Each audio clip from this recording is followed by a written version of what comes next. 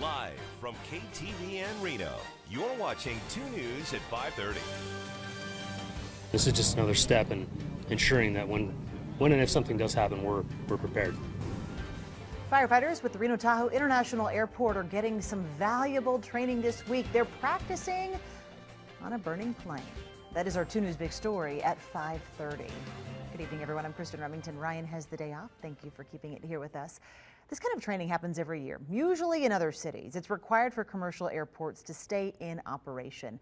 Paul Nelson joins us live at Reno Tahoe International Airport, the fire station there. And Paul, what do these drills do exactly?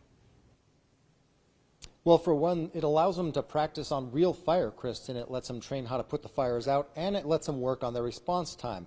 Now, if a plane crash actually happened in Reno, it would require a lot of resources from across the region, not just here at the airport's fire department. So that's why it's so valuable to have this kind of training right here on the airport's grounds. Hard landing, runway 16 right, wings are collapsed, smoke and fire visible, no evacuation in progress. This replica fuselage simulates a plane crash. It's called the Mobile Aircraft Fire Trainer, giving firefighters valuable practice. This is preparing for the day that we hope never comes. So on the airport's worst day, our firefighters have to be their best. Firefighters train as if it's the real thing, so the goal is to keep passengers safe. If we have direct flame impingement on that aircraft fuselage, it's going to burn through really quickly, 60 to 90 seconds typically. So the first thing we want to do is cool that off to protect the passengers on the inside.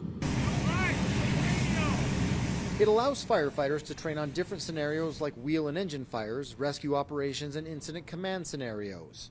This is as real a practice as we can possibly make it. This is real fire, this is real smoke, this is a fuselage where they're going to be fighting the fires, going inside the aircraft. The airport's firefighters usually have to travel to cities like Dallas or Salt Lake City for this kind of training, so having the fuselage here helps in a lot of different ways. And the fact that we can actually host it here at the airport and work with our neighbors, Reno, National Guard, anybody else that can come out is fantastic. And we do have confirmed fire of the number 1 engine and on the ground. A commercial plane crash in Reno would likely mean more than 100 people on board, so it would require the help of other agencies. Not only can they train together, but they can also use their own equipment, like these crash trucks. We have different equipment. We're very specialized here at the airport. So to have these other agencies come in and see exactly what we do and work with us is something we couldn't do if we were to travel somewhere else.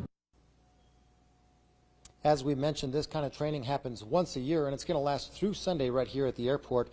It's different than Operation Broken Wing. That's when all of the regional partners come together and train on a mock plane crash. That happens once every 3 years. Covering the big story live, Paul Nelson, 2 News. Yeah, both exercises.